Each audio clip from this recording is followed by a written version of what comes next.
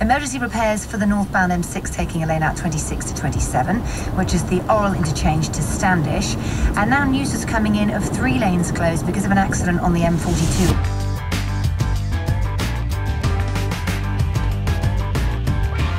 Hey.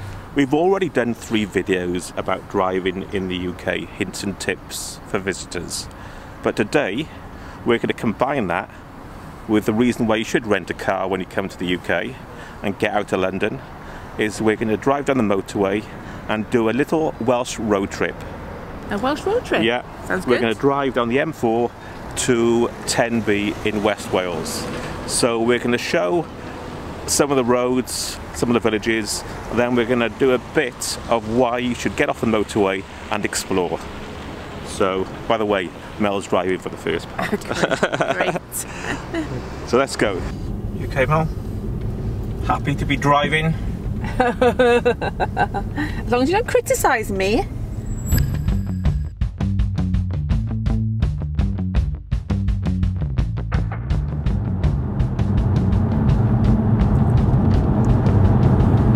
So let's join the motorway.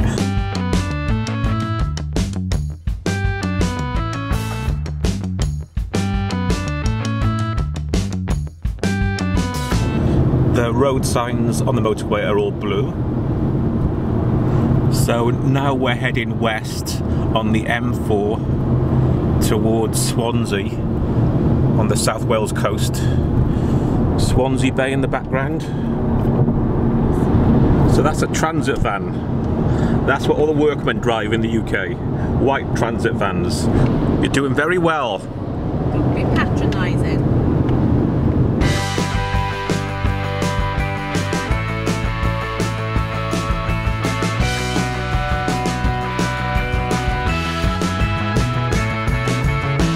Those brown signs are tourist information signs.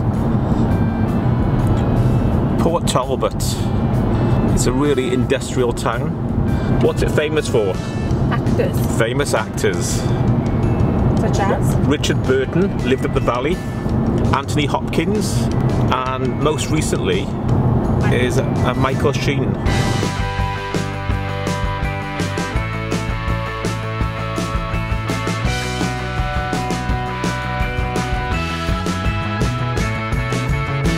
See the cameras coming up on this yellow gantry.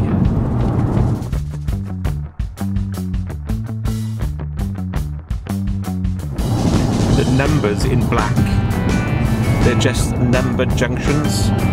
It doesn't indicate any distance. When you leave London, it's junction 1, 2, 3, 4, 5 and so on.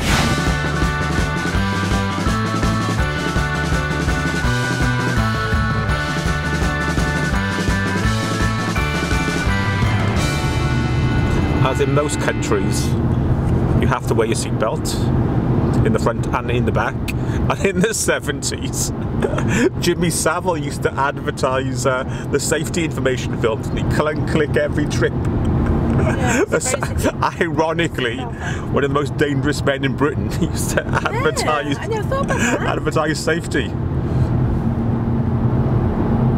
This is a sign for a service station, where you can get pasties and overpriced petrol and overpriced coffee. Toilets. And dirty toilets. So this sign coming up on the left means end of motorway, which is a little motorway picture like with a red line through it. Picture of Transformer. End of Transformers. Robots in disguise. So these things on the left, 3 bars, 2 bars, 1 bar. That's 300 yards, 200 yards, 100 yards to the junction or the roundabout in this case. So this is the end, and we're stopping at a service station because I'm going to take over driving. Look at the price of that petrol, £1.50. That's a litre, by the way, not a gallon. M6 northbound, a lane out on the exit slip to the southbound M5. Apparently there are some people on the road at junction 8 for the M5. That's on the link road heading from the M6 north to the south M5, so watch out along that stretch. The dreaded roundabout. If you're going straight on, you can stay in the left-hand lane. But on busier junctions like this one, it tells you what lane to be in. You can see this sign coming up. So if you're going straight on to Carmarthen, it's the outer 2 lanes. And if you're going left, it's the inner lane. So, it tells you on the floor as well. Yeah. On the road.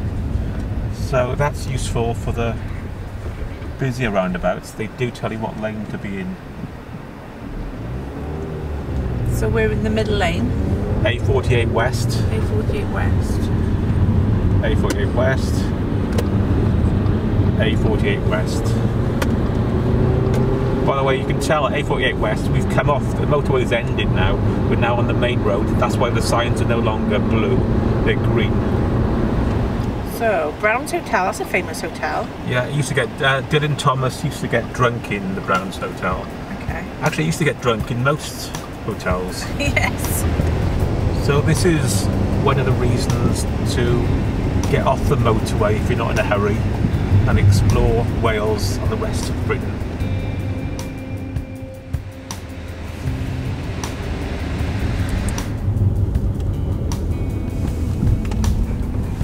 So these are quite narrow roads, aren't they? And this is Laugharne. And up here on the left is Brown's Hotel. The hotel Dylan Thomas used to frequent. Actually, it's got a picture there. It's got this picture on the sign.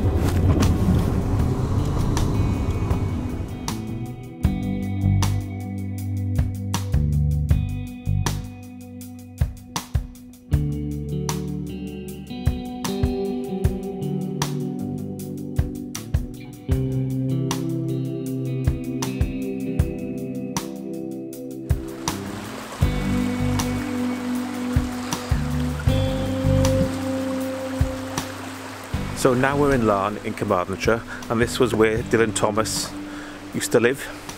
His boathouse is just 5 minutes walk down the path there, and behind that's Laugharne Castle. And it's starting to rain, but anyway, we've got a video on this, a separate video. Check that out, link below.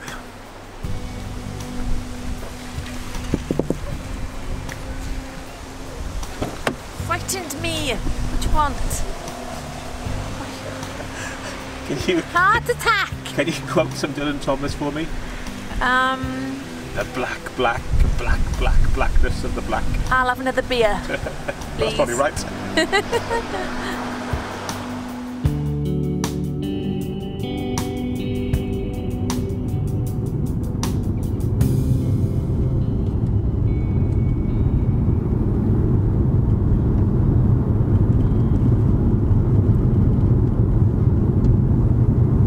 We're in Pendine on the way to Tenby, and we're at the beach, Pendine Sands, and this was really famous for early speed record attempts.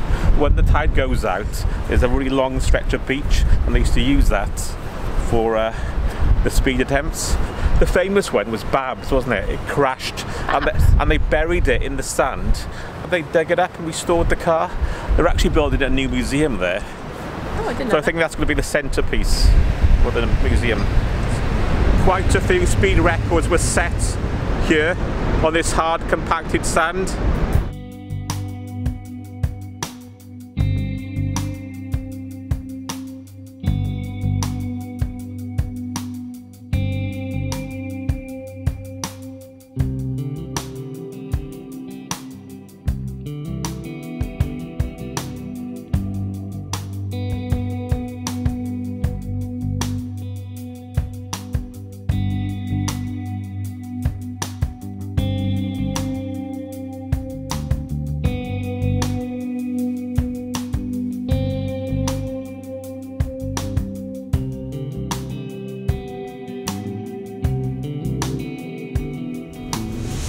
So we're coming into Saundersfoot.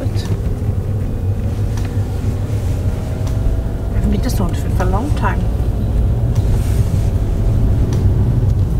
It's a very small little town, not far from Tenby. And basically it's like one main road, would you say?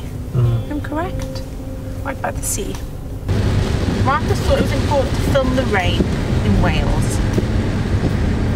There it is. The Welsh for Tenby. Dinbych y Pysgod.